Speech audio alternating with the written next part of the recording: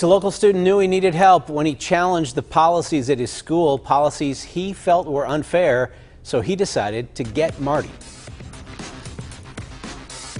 And if we go further down the hallway, 17-year-old Liam Lindsay, the young man's journey much longer than the hallways at Norwin High School. This is the pass I have to use to go to the bathroom every day. Liam is transgender. He wants to use the boys' bathroom. His explanation? A simple one. There's a girl's room right here. As I'm not a girl, I can't use that. I can't use this either. If I were to use this, I would be suspended. He has one choice. If I want to go, I have to walk all the way down to the nurse's office. His quandary led him to us, an email from a close family friend, Marty.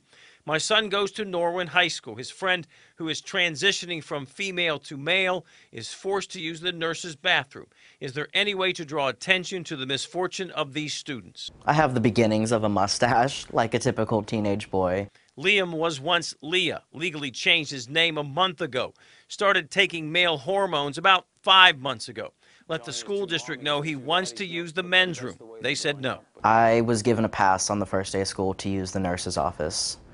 If I were to even step foot in the men's bathroom, I would be suspended. But someday, it's going to get a little bit better. Enter Gary Van Horn with the Delta Foundation, the largest LGBTQ organization in the region. He's ready to go to war over this. I'll go to bat for this person no matter what.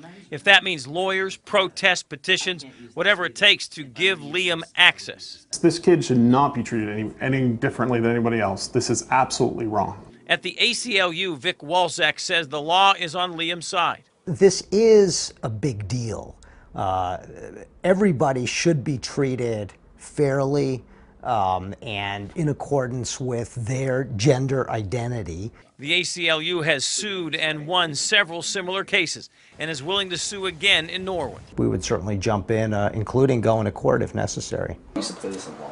Liam has a lot of support from his friends and his family. However, he says his fight is not about him. This happens all the time with trans people. We're just not given the same luxuries or liberties as the rest of people in America, and I want to change that. That's not right. Everybody deserves to be treated like a human instead of like some stranger that isn't like everybody else.